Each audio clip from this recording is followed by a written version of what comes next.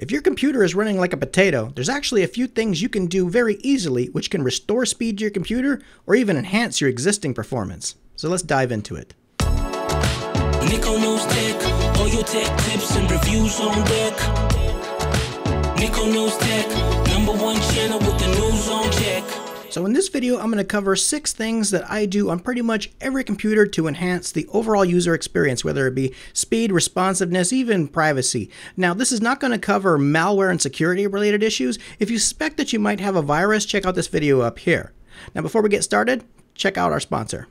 Do all of your friends call you a loser for using a sus copy of Windows? Then stop being a zero and get ready to be a hero by getting a valid copy of Windows 10. With all the bells and whistles a future superstar like you needs, you might be thinking to yourself, Pro Edition costs $200, see? No.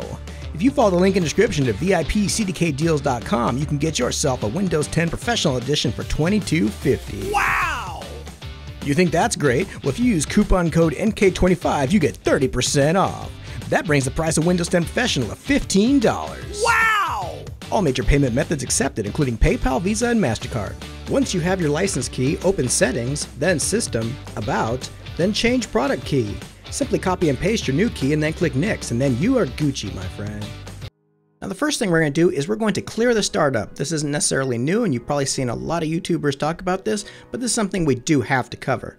We're going to right-click on the taskbar and then click Task Manager.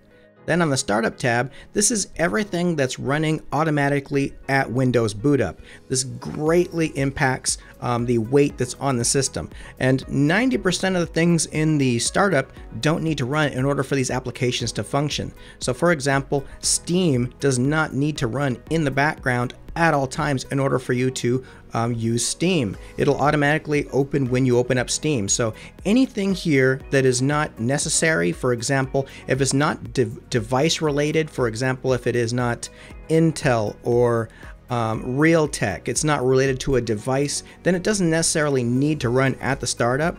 And if it's related to a security software or something you want running on the system, then you can leave it alone. But for example, here you can right click on Steam, and right now it's disabled, but if I want to disable it, I right click on it and click disable. So anything here that is not something I want to have running, for example, all of these applications here, my antivirus software, my NordPass, my NordVPN software, my DAX, these are stuff that I do want running, but that's because I'm using them at all times.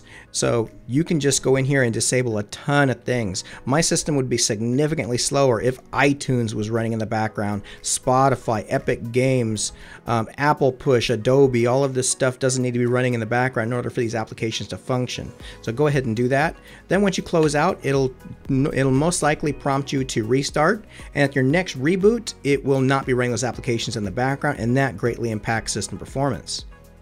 And next, we're going to optimize our power options. Now, normally, if you were going to impact your power options, you would click in the search, click power, and then over here to choose a power plan. But we're actually not going to mess with this. This is a little bit old school, and we're going to do it a more pro way. We're going to use an app called Quick CPU, which you can get the link in the description. It's 100% free.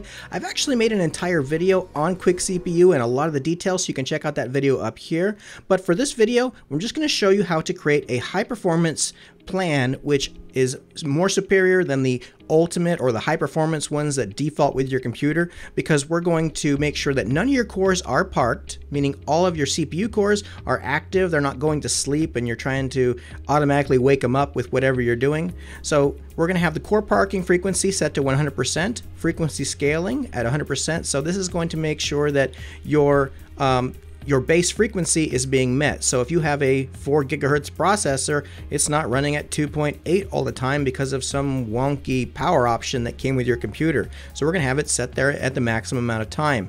Turbo boost at 100% means that as long as your computer is adequately cooled, it's going to try to go above your base frequency to go to the maximum potential frequency. So my processor, for example, has a maximum speed of 4.8 gigahertz. With Turbo Boost to the maximum, it's going to try to reach that as much as possible when I need to. Now, if you don't want to go through all these settings, you can just go up here to the top and click Maximum Performance. and it's going to create the quick CPU scheme. So it's going to remember all of these things so that when next time you boot up your computer, as long as your power setting is set on quick CPU, then you're always going to have the maximum power out of Windows for your settings. This doesn't affect overclocking. It doesn't do any of that. This is just Windows power, and this is how you would set it for the true maximum performance. Now the next performance tweak is totally optional, but is something that I do recommend for system performance. It does come with a trade-off. It's called indexing.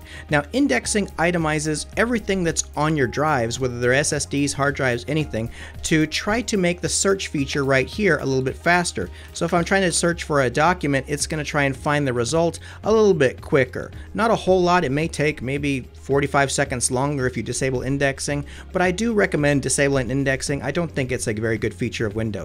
Now you just right click on the drives, and you could do this on all your drives, but I'm just going to do it on this one, for example, right here. I'm going to right click properties, and right here, this will be checked by default on your drives. This will be right here, and to disable indexing, you would uncheck and then click apply, and then OK. Then you would see a progress bar that would be telling you how long it's going to take to unindex the drive. Depending on the type of drive, whether it's a hard disk drive or SSD, the time may vary. If it's an SSD of 2 terabytes or less, it may take 15 minutes or less. If it's a hard disk drive, it may take an hour, but the performance difference is a big deal. I do recommend disabling indexing on the drives that you do run programs from. So your local disk C or any drives that you have games actually running from, I do recommend disabling indexing. It makes a big difference of performance. Now, last tweak that I'm going to show you in this video is called O&O Shutup 10. You can get the link in description. It's 100% free. I've actually made an entire video on O&O Shutup 10, which you can watch up here. But in this video, I'm just going to go over a little bit of it just for your quality of life. But this does actually enhance your performance and your privacy all in one app.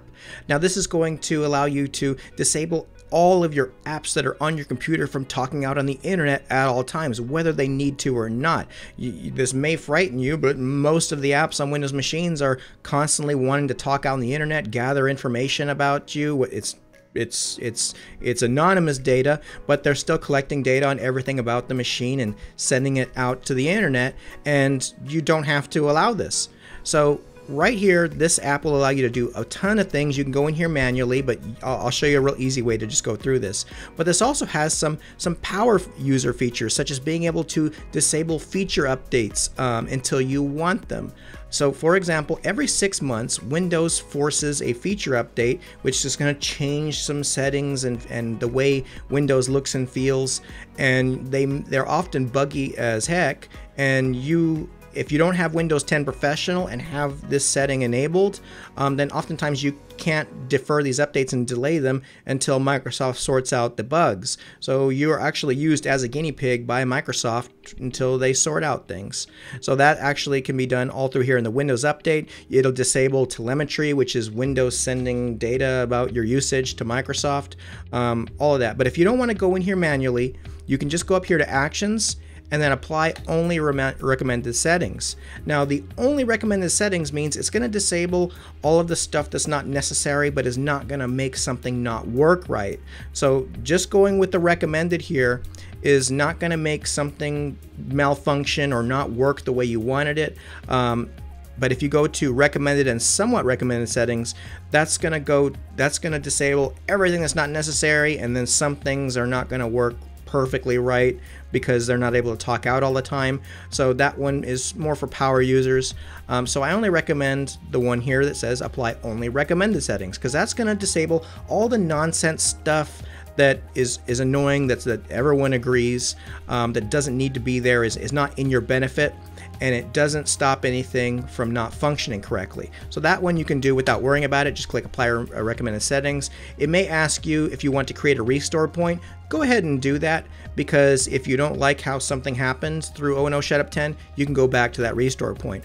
Or you can open up the app and then you can do undo all changes. This is going to put all of these settings back to factory default. You can do it all through this app, and that's O&O Shutup 10.